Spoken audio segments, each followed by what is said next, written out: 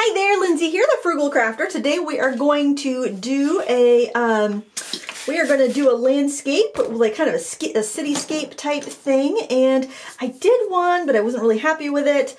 But I thought I'm going to give it another try because I think I know what I didn't like before that I will like this time. I'm going to wet both sides of my paper.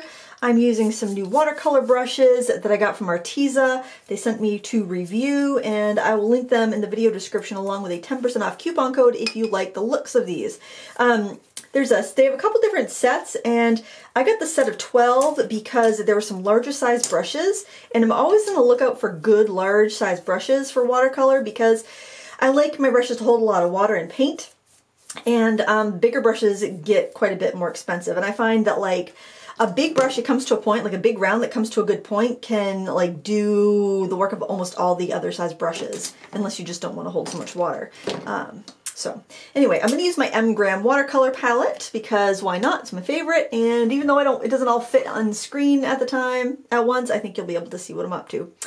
And the first thing I'm going to do is I'm going to grab some warm yellow. I'm going to use some gamboge. You can use whatever warm yellow you happen to prefer, and I'm going to start that kind of like right in the middle here. When you wet the front and back of your paper, you will notice your paint doesn't spread quite as much as it does when you are when you're working on just like wetting the front and it's taped down, and the back is dry. I'm also going kind of a little heavier with the color because it is going to shift because the paper is really wet. So you always have more of a drying shift when you have a really wet background. And I will link a reference photo down below where I'm getting the sky and the cityscape from, so you can kind of go from that. Now I'm going to take some rose, and I'm going to add that in. Let them kind of blend together,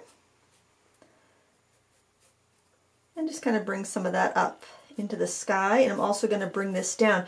Even though this is a cityscape, there's kind of like some hazy mist, and these colors are going to be reflected in the hazy mist. So I want to make sure I get everything kind of covered in this initial layer. The next color I'm going to use is cerulean blue. So we do have a triad here.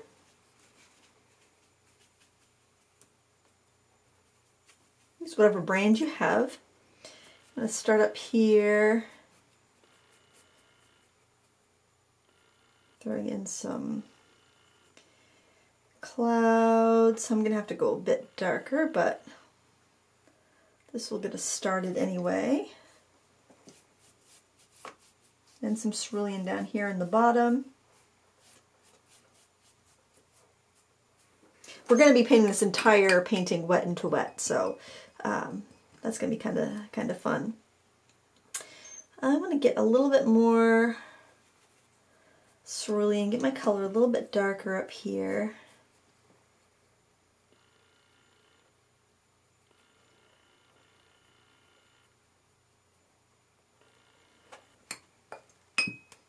So far I've been using this number 20 round, and I'm really liking this brush.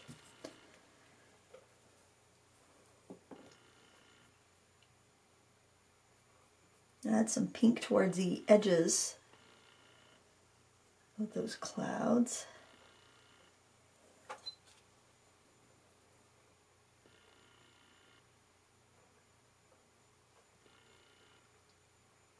You can be as bold as you want with your color, personal preference.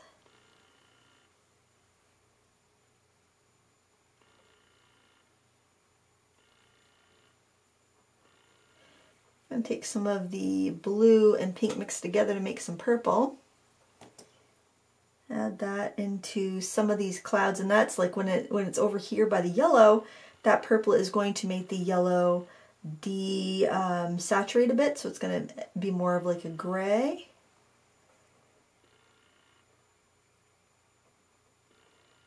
See what I'm saying about having one brush that can kind of do a lot of the work? I love the texture that cerulean is giving me up there. Cerulean is a beautiful granulating color. If you have a true cerulean, a cerulean hue isn't going to granulate so much because it has PB15 instead of PB36. But sometimes it will, because sometimes whites added to paint will make them kind of separate and granulate a bit.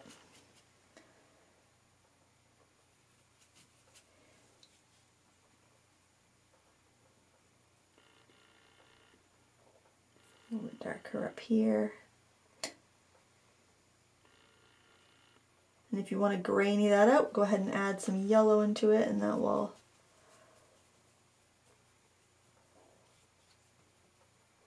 gray out when you get the blue and the red, because purple and yellow are opposites. So if you want some dark, ooh, that's too brown, need a little more blue in there.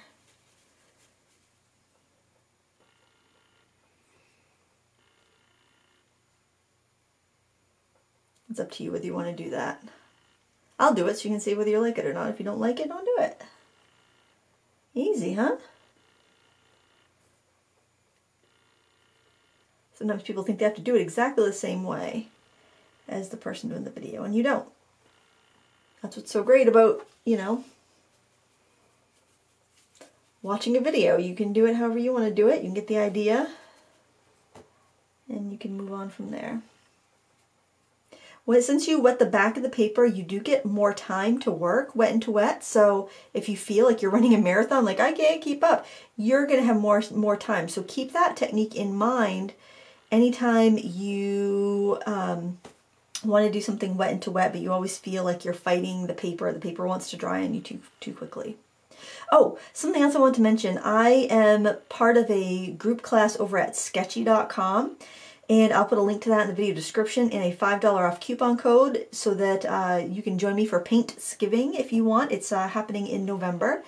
And there's several instructors. I've got 2 projects in it.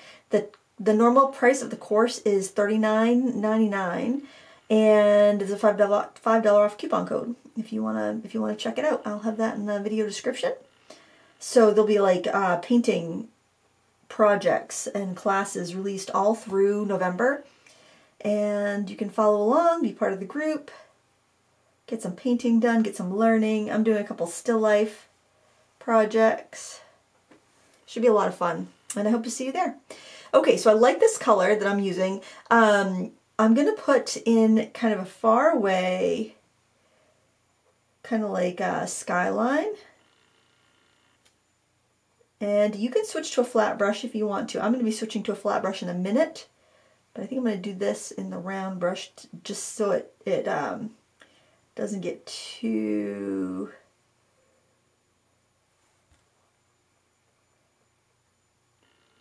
detailed. And now I'm going to switch, I think. Sometimes with bigger brushes like this, you will need to rinse them out really good under the sink, or even wash them with soap and water. When you have a lot of bristles like that, it can tend to get, stay a little full of paint. Now I'm going to get some of this pink in here, and I'm going to add some of that to my skyline, because where the sun's going down, it definitely gives a really red cast to everything, so I just want to get that in there. I know it's a little exaggerated.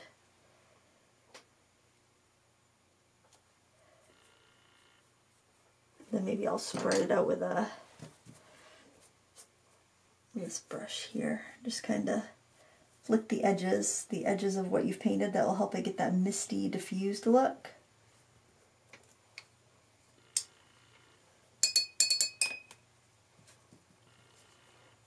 Kind of pretty, I think. So the Inktober prompt is roof today, so I was like, oh, can I do something that I can combine? I can combine both things, because this week is very busy, and I don't know how I'm going to get everything done that I want to get done. It's just one of those weeks. I'm like, well, if I can combine my watercolor project with an Inktober project, then that will work lovely.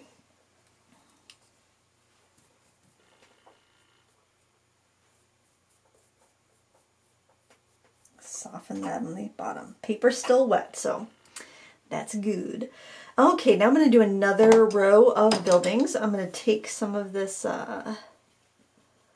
Take some of that gray. We did that with our 3 primary colors, our cerulean blue, our gamboge, and our rose. And finding the balance can be a little tricky, so I keep a rag handy that I can just kind of dab my brush on, because often we're just kind of, we have to make sure we don't have too much water, or we're going to end up with it just kind of diffusing on us where we don't want it to. So, and we don't want really crisp edges, but we do want to have like just some shapes that appear to be one building up a little bit higher than the others. We do want to have some shapes that are a little bit more defined.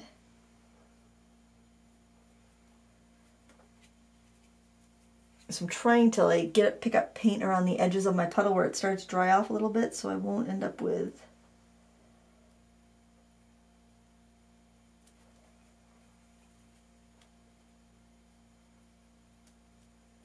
I don't end up with stuff that's too watery. Now I do want to make up a little bit thicker of a paste here so I can have some darker color.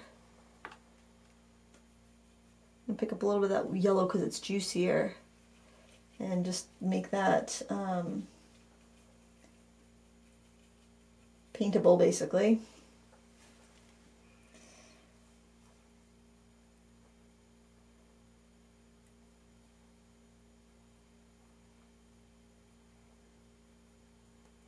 And I'm pretty much just trying to get the top edges of buildings defined, because the bottom parts can just kind of fade away. Rather than dipping into my water, I'm just dipping into some wetter areas on my palette. Let's do something a little bit wider over here maybe. And you can do like something silhouetted in the front if you want to. I did that with like I did a version of this and I wasn't really happy with it. I had done some birds on a wire and I didn't like the way it came out. That's not to say that you wouldn't like it. But I think I was rushed because I know that it's like, I've got such a busy day and I only have a sort of short amount of time to paint. And I think sometimes when you do that, you make foolish choices and then things don't work out so well. Whereas if I had just kind of like left the painting alone for a bit, I probably would have been happier and I could have made a better choice.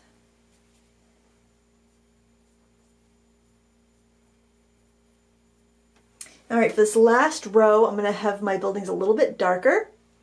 I'm going to just grab a little bit more cerulean. Add in some pink, try not to get extra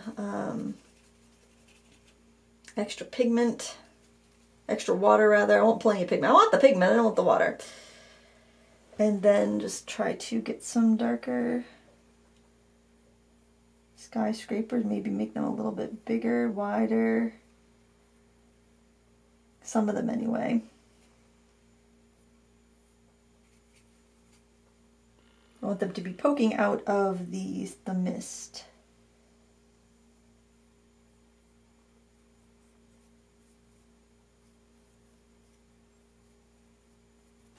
Can you tell I'm a country girl? Oh, look at this lovely city this person who never spends time in a city has painted. Oh, what can I say? Touche.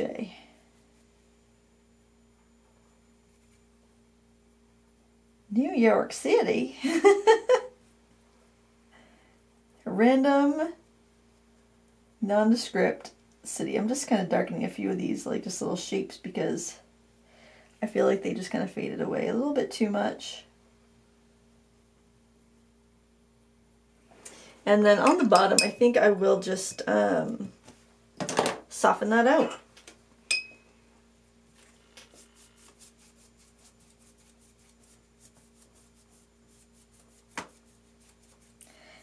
this could be a fun starting point for, a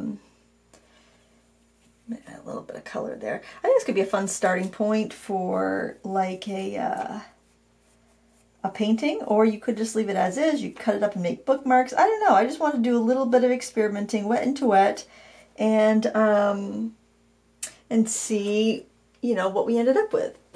And I did leave some of the little bit of sparkle in the sky. I'm not sure if I want to go in and soften that. Maybe I should take a clean brush and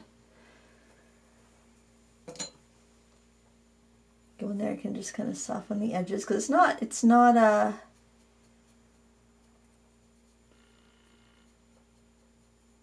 dry yet, so you have a little bit of a time. But I mean, you could put birds flying, you could put all sorts of things. Maybe I'll go actually take this larger brush here and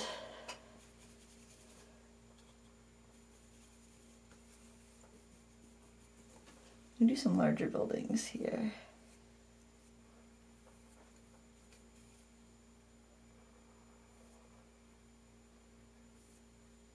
Oh, I like that. Soften the bottom. Yeah. So let this be a jumping off point for a background. Maybe you want to do some penning ink on it. Maybe you want to do something else after it dries, but it's a great way to just kind of practice your wet into wet, practice your skies, and have a good time. I will put a link to everything I mentioned in the video description. I'll be playing with these brushes some more. I played with them a bit, and I like the way that they work. They seem to be a pretty good value, so I'll link to those if you are looking for some golden tack-on brushes, synthetics, that you could use for watercolor, gouache, or actually I think you could use them with acrylics as well. And that's all for today. Please give me a thumbs up if you enjoyed this easy project, and until next time, happy crafting!